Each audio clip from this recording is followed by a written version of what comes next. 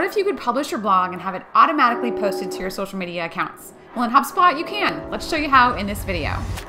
Welcome to HubSpot Hacks, where we help you get more out of HubSpot. With the social integrations in the HubSpot platform, you can make it possible to publish a blog and then have it automatically promoted on any of your connected accounts in HubSpot. Now, there's a few things to keep in mind when you're setting this up, so let's dive in and take a look. First of all, you're going to find the information you're looking for in the settings, and over on the left-hand side, you're going to marketing and social. Now, if you don't have your social accounts connected to HubSpot, you want to go ahead and connect them here. We'll show you how to really work the social posting in another video, but for the purposes of this video, I want to show you how to integrate it with your blog. So you need to have your blog set up in HubSpot. So if you have your blog set up on an external site and you're just using HubSpot for other things, this isn't going to work for you. You also need to have Marketing Pro or Enterprise for this to work as well. So I've got my Facebook, I've got Instagram. Really the ones that we want to promote here are going to be Facebook and Twitter and LinkedIn actually.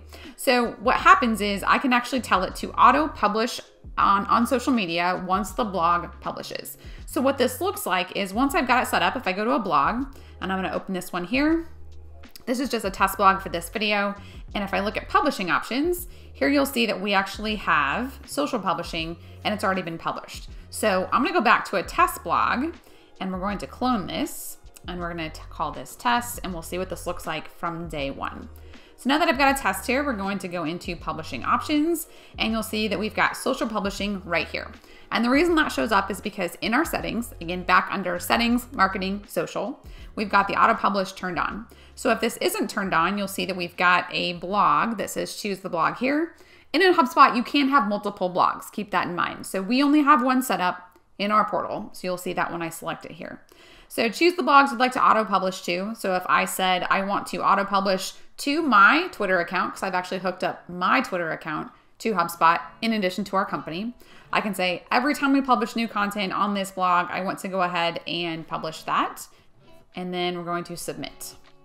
Okay, so now you can see that every time I publish a blog, Ali Schwanke's Twitter account will be an option when we actually go to publish the post. So one little thing before you actually jump out of here. So just because the social auto publishing is turned on doesn't mean that it's the best experience. So keep in mind that social needs to be, well, social.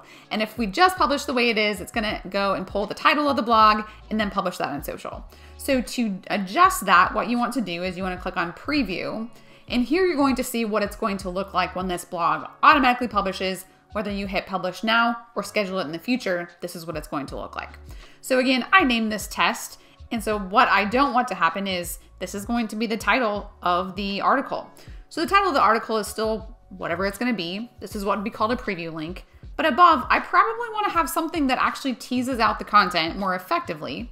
So if I said, this blog's about HubSpot sequences, so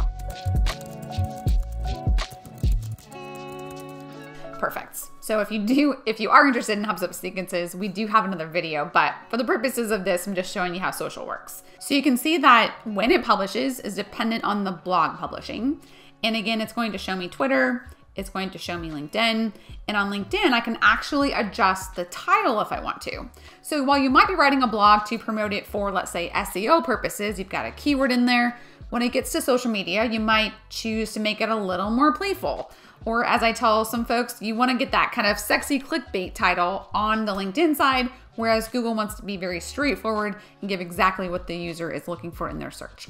So I might actually call this, is your team using this HubSpot superpower?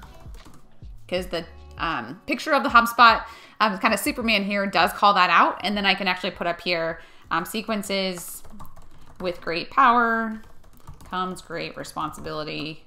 Learn how to use wisely. All right, so you get the idea. So if this is the thing that I want to use to promote it, again, I did not end up adjusting this one here. I could click on save.